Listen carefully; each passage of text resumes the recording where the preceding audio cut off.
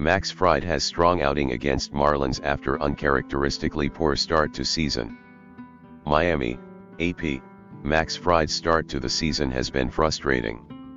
The Atlanta Braves left-hander didn't make it out of the first inning of his season debut against Philadelphia. In his second start, Fried needed 37 pitches to get out of a 6-run first. Fried bounced back strongly Friday night, tossing 6 innings of 1-run ball with 4 strikeouts in an 8-1 win over the Miami Marlins. The 30-year-old left-hander said he felt more like himself in the outing. He limited the Marlins to just 4 hits on 84 pitches.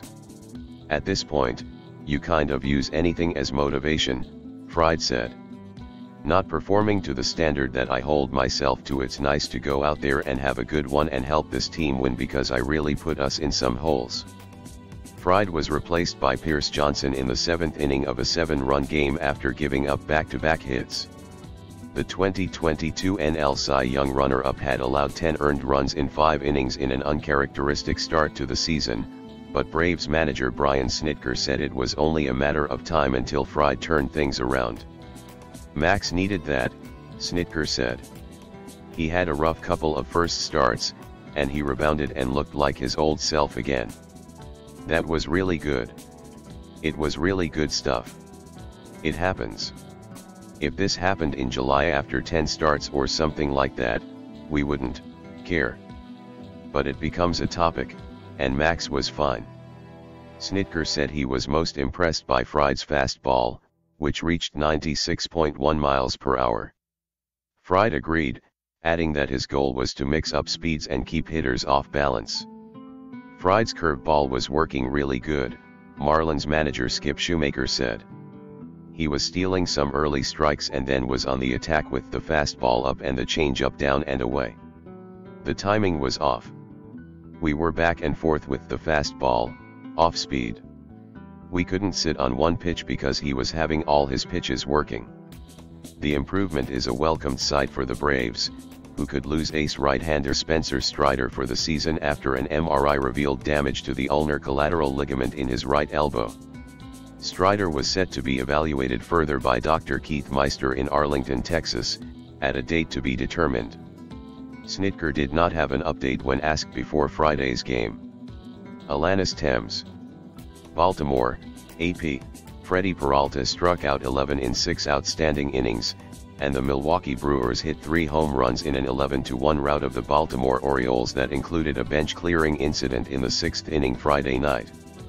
Gary Sanchez, Willie Adams, and William Contreras went deep for the National League leading Brewers, 9-3, who have scored 47 runs in their last 5 games. They scored 3 runs each in the 2nd, 5th, and 6th to take the series opener. Intrigue built for the Toronto. Jennifer Jones was mid-answer in a post-game media interview Friday when her youngest daughter tugged at her leg and gave her a reminder of why her decision to retire was so difficult. The legendary Skip's voice cracked as Skyla yelled out "Don't," just as her mother was discussing why the time was right to leave the sport. "The hardest part for me is our daughters don't want me to retire," Jones said. "So I feel bad because she really doesn't want me to." The Winnipeg Skips' long run. Toronto teen swimming sensation Summer McIntosh added another first-place result to her resume Friday, winning the women's 100-meter butterfly at the Canadian Swimming Open. The 17-year-old from Toronto swam a personal best 57.19 seconds at the Pan Am Sports Centre. She touched 0.05 seconds ahead of defending Olympic champion Maggie McNeil of London, ONT. Mary-Sophie Harvey of Trois-Rivières, Quebec, came third with a time of 58.05. McIntosh said she has a lot of respect for McNeil, both in Baltimore, AP. Freddie Peralta struck out 11 in 6 outstanding innings, and the Milwaukee Brewers hit 3 home runs in an 11-1 rout of the Baltimore Orioles that included a bench-clearing incident in the 6th inning Friday night. Gary Sanchez, Willie Adams, and William Contreras went deep for the National League leading Brewers, 9-3, who have scored 47 runs in their last 5 games. They scored 3 runs each in the 2nd, 5th, and 6th to take the series opener. Intrigue built for the The NHL legend shares 5 children with Janet Gretzky, and they've each chosen their own paths. Baltimore, AP, benches and bullpens emptied in the top of the 6th inning of Friday night's game between the Brewers and Orioles when Baltimore catcher James McCann came face-to-face with Willie Adams as the Milwaukee infielder came to bat. It wasn't clear what the two were discussing, but players from both teams quickly rushed the field, although no real fighting took place. Milwaukee led 9-1 at the time and had hit 3 home runs, including one by Adams an inning earlier. The Duke of Sussex took part in the Royal Salute Polo Challenge to benefit Harry's charity, Sente Bale, where he was joined by Argentine polo player, Nacho Figueras. Utica, NY. Alex Carpenter had 2 goals and 2 assists, and the defending champion United States advanced to the World Women's Hockey Championship semifinals with a 10-0 blowout win over Japan on Thursday night. Abby Murphy had 2 goals and an assist, while Captain Hillary Knight had 1 goal and 3 assists. Caroline Harvey, Tessa Janek, and Lacey Eaton all pitched in with a goal and an assist. Kirsten Sims and Joy Dunn also scored while Megan Keller and Kendall Coyne Schofield had 2. The round 3 tee times will appear here after the conclusion of round 2.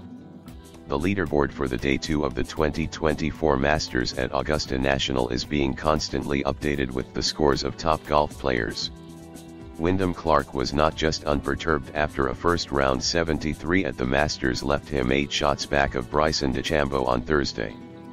Clark might be one of the most accomplished Masters rookies ever.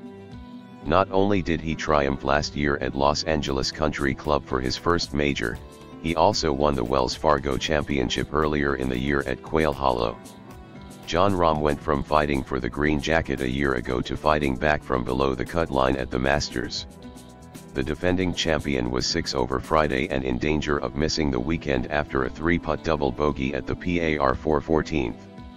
Ricky Fowler, Fred Couples, Jordan Spieth, Nick Faldo, Matt Fitzpatrick, and Tyrrell Hatton all joined the fun light-hearted tournament on April 10. Toronto Austin Matthews inched ever closer to an audacious goal-scoring milestone. The Maple Leaf sniper also grabbed another franchise record and passed a club icon in the process. Toronto, however, is now all but assured of starting the Stanley Cup playoffs on the road. Jesper Bratt scored his second goal of the game with 1:14 left in regulation Thursday as the New Jersey Devils downed the Leafs 6-5 on a night where Matthews bagged 2 more goals for a league-topping 68 on the season. Ali. Rashee Rice once looked to be a key part of the Chiefs' future, but the receiver is now facing 8 felony charges stemming from a high-speed crash. On his very first shift in the NHL, Matt Rempa dropped the gloves and fought veteran Matt Martin. Since then, he has taken photos with adoring fans at a cheesecake factory and has had his name printed on custom t-shirts and chanted at Madison Square Garden, whether he is in the game or not. Rempamania is in full bloom for the New York Rangers and their 6'8", 241-pound rookie, who has become something of a hero. This is almost solely due to his 5 fights in his first 2 months on the job. The 42-year-old double world champion had been linked with moves to Mercedes and Red Bull. Tiger Woods on Friday broke the all-time Augusta National record with his 24th consecutive cut made at the Masters. Here's where he stands after round 2. Shohei Ohtani's first Dodgers home run could not be authenticated by MLB.